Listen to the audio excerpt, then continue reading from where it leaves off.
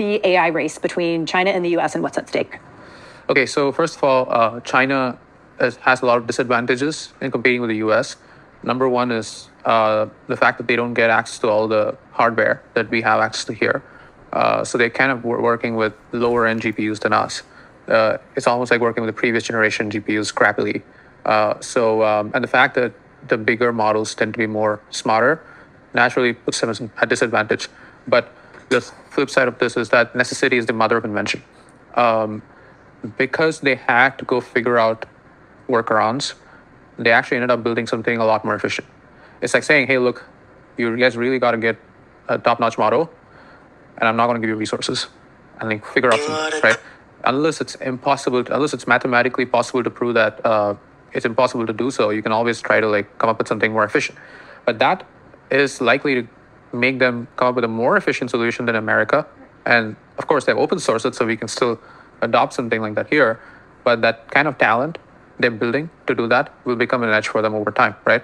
The leading open source model in America is Meta's Llama family. It's really good. It's kind of like a model that you can run on a computer. But even though it got pretty close to GPT-4 and Sonnet at the time of its release, the model that was closest in quality was the giant 405B, not the 70B that you could run on your computer. And so there was still not a small, cheap, fast, efficient open source model that rivaled the most powerful closed models from OpenAI and Anthropic. Nothing from America, nothing from Mistral AI either.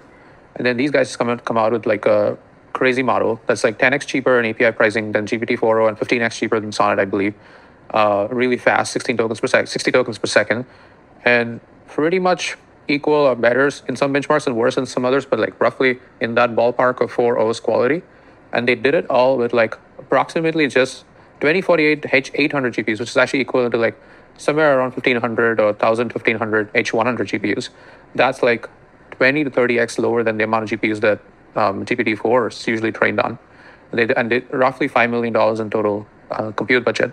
They did it with so little money and such an amazing model, gave it away for free, wrote a technical paper, and definitely it makes us all question like, okay, like if we have the equivalent of Doge for like model training, this is an example of that, right? Right. Yeah. Efficiency is what you're getting at. So fraction of the price, fraction of the time, dumbed down GPUs essentially. What was your surprise when you understood what they had done? So my surprise was that when I actually went through the technical paper, the amount of clever solutions they came up with. First of all, they train a mixture of experts model. It's not that easy to train. There's a lot of like, the main reason people find it difficult to catch up with OpenAI, especially in the MOE architecture, is that there's a lot of irregular loss spikes. The numerics are not stable. So often like you got to restart the training checkpoint again, and a lot of infrastructure needs to be built for that. And they came up with very clever solutions to balance that without adding additional hacks. And they also figured out floating point 8-bit training, at least for some of the numerics. And they cleverly figured out which has to be in higher precision, which has to be in lower precision. To my knowledge, I think floating point 8 training is not that well understood. I think most of the training in America is still running in FP16, maybe OpenAI, and some people are trying to explore that, but it's pretty difficult to get it right. So because necessity is some of the invention, because they don't have that much memory, that many GPUs, they figured out a lot of numerical stability stuff that makes their training work. And they claimed in the paper that for majority of the training was stable, which means what? They can always rerun those training runs again and on more data or better data. And then it only trained for 60 days. So it's pretty amazing. Safe to say you were surprised. So I was definitely surprised. Usually the wisdom, or like, I wouldn't say wisdom, the myth is that Chinese are just good at copying. So if we stop writing research papers in America, if we stop describing the details of our infrastructure or architecture and stop open sourcing, they're not going to be able to catch up. But the reality is some of the details in DeepSeek V3 are so good that I wouldn't be surprised if Meta took a look at it and incorporated some of that in Llama 4. Right? I wouldn't necessarily say copy. It's all like, sharing science, engineering. But the point is like, it's changing. Like, it's not like China is copycat. They're also innovating.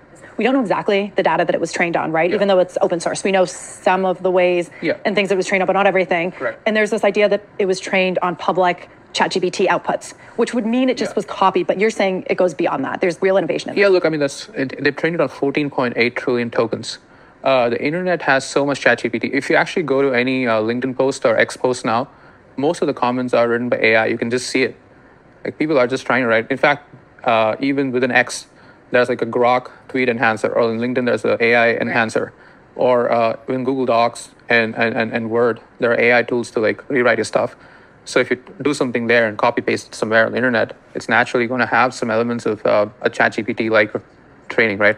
And there's a lot of people who don't even bother to strip away that I'm a language model part. So they just paste it somewhere, and like it's very difficult to control for this. I think XAI has spoken about this too. So I wouldn't like disregard their technical accomplishment just because like for some prompts like who are you or like which model are you, it responds like that. It doesn't even matter in my opinion. For a long time, we thought, I don't know if you agreed with this, China was behind in AI. What does this do to that race? Can we say that China is catching up, or has it caught up? I mean, like if we say that Meta is catching up to OpenAI and Anthropic, if you make that claim, then the same claim can be made for China catching up to America. There are a lot of papers from China that have tried to replicate O1. In fact, I saw more papers from China after O1 announcement that tried to replicate it than from America. And the amount of compute DeepSeek has access to is roughly similar to what PhD students in the US have access to. By the way, this is not meant to like criticize others. Like even for ourselves, like, for Perplexity, we decided not to train models because we thought it's like a very expensive thing.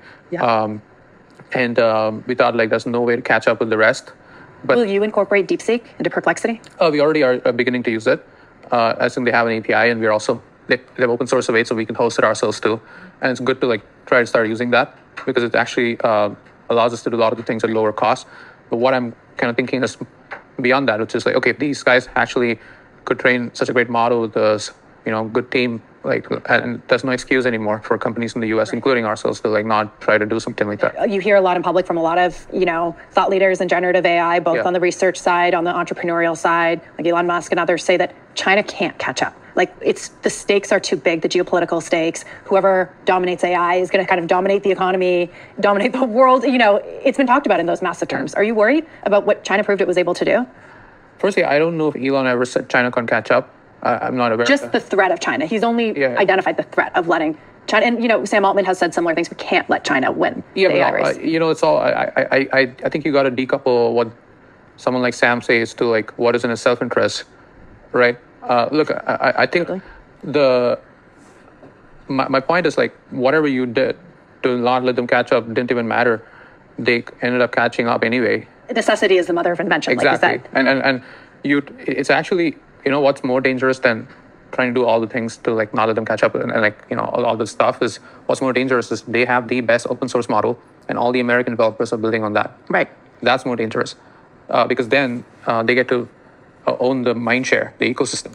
If the entire American AI ecosystem, look, in general, it's known that once open source is caught up or improved over closed source software, all developers migrate to that. It's historically known, right? When Llama was being built and becoming more widely used, there was this question, should we trust Zuckerberg? But now the question is, should we trust China? That's a very You should trust open source. That's the, like, it's not about who, is it Zuckerberg or is it... Does it matter then, if it's Chinese, if it's open source? Look, it doesn't matter in the sense that you still have full control. You run it as your own, set of weights on your own computer. You are in charge of the model. But... it's not a great look for our own talent to rely on software built by others. Even if it's open source, there's always a point where open source can stop being open source too, right? So the licenses are very favorable today, but you could close it. Exactly. If over time, they can always change the license. So it's important that we actually have people here in America building, and that's why Meta is so important. I still think Meta will build a better model than DeepSeek V3 and open source it, and what they'll call it Llama 4 or 3 point something. Doesn't matter. But I think what is more key is that we don't try to focus all our energy on banning them and stopping them and just try to outcompete and win them. That's just the American way of doing things. Just be better. And it feels like there's, we hear a lot more about these Chinese companies who are developing in a similar way, a lot more efficiently, a lot more cost effectively, right? Yeah.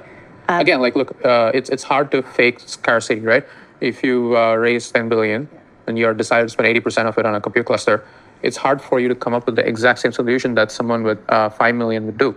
And there's no need to sort of berate those who are putting more money.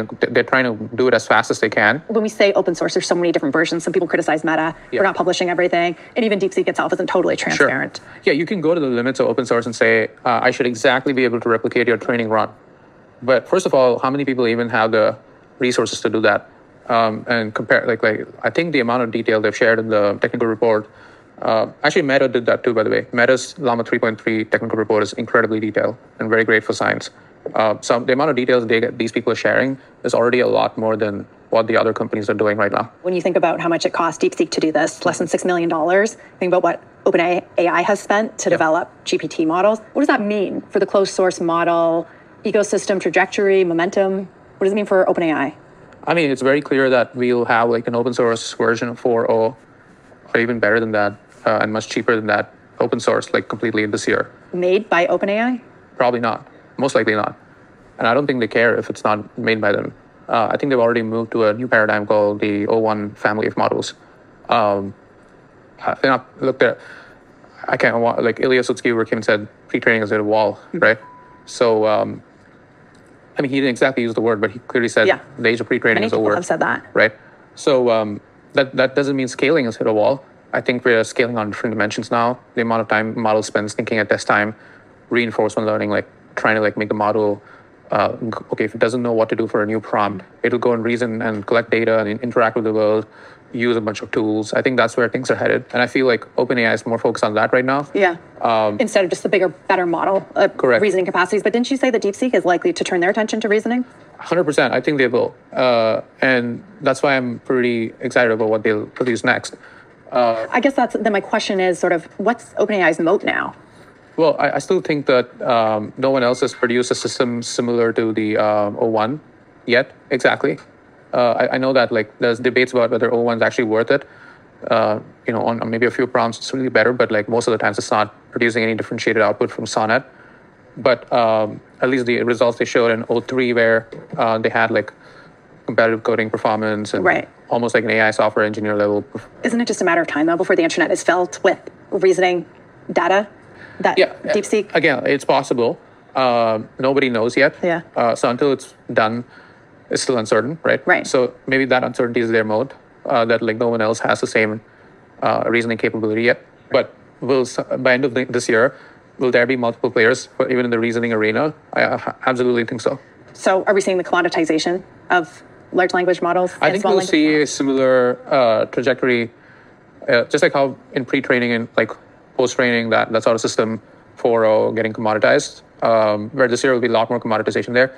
I think the reasoning kind of models will go through a similar trajectory, where in the beginning, one or two players really know how to do it, but over time, and who knows, right? Because OpenAI could make another advancement to focus on. Correct. Right now, reasoning is their mode. But by the way, if advancements keep happening again and again and again, I think the meaning of the word advancement also loses some of its value, right? Totally. Even now, it's very difficult, right? Because there's pre-training advancements. Yeah. And then we've moved into a different phase. Yeah, so what is guaranteed to happen is whatever models exist today, that level of reasoning, that level of multimodal capability in 5 to 10x cheaper models, open source, all that's going to happen. It's just a matter of time. What is unclear is if something like a model that reasons at test time will be extremely cheap enough that we can just all run it on our phones. I think that's not clear to me yet. It feels like so much of the landscape has changed with what DeepSeek was able to prove. Could you call it China's ChatGPT moment? Possible. I mean, I think it certainly